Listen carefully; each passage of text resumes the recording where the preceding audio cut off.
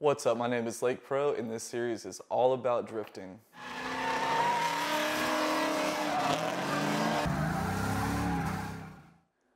What is drifting, you ask?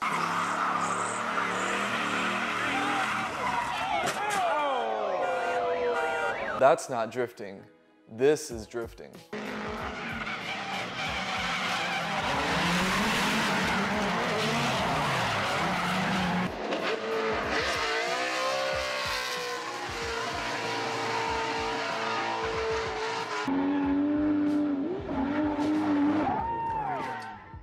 So, the official definition of drifting is when the driver initiates oversteer with loss of traction in the rear wheels while controlling the car through the entirety of a turn.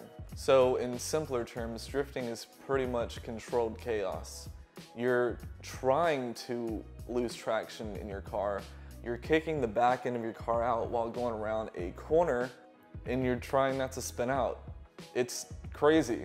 And I think that's why people do it, because it's unlike any other motorsport. Today, I'm going to talk about the origins of drifting and how it became popular. Japan was one of the most recognizable birthplaces of drifting as a sport. It was most popular in the All Japan Touring Car Championship races. A famous tuner and driver at the time, Kunimitsu Takahashi, was the foremost creator of drifting in the 1970s.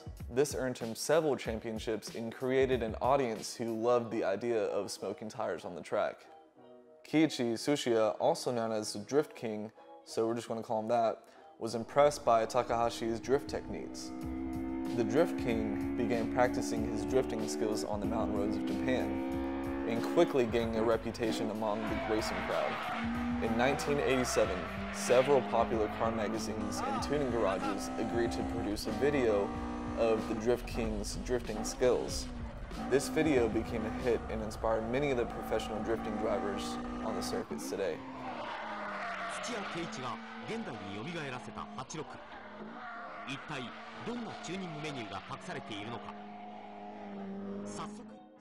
One of the earliest recorded drifting events that happened outside of Japan happened in 1996 at the Willow Springs Raceway in Willow Springs, California, hosted by the Japanese drifting magazine and organization Option Magazine. Daijiro Donata, founder of the Japanese D1 Grand Prix, which was Japan's first sanctioned drift event, brought over a Nissan 180SX with a few select drivers to teach Americans how to drift and really give the exposure that the sport needed to explode.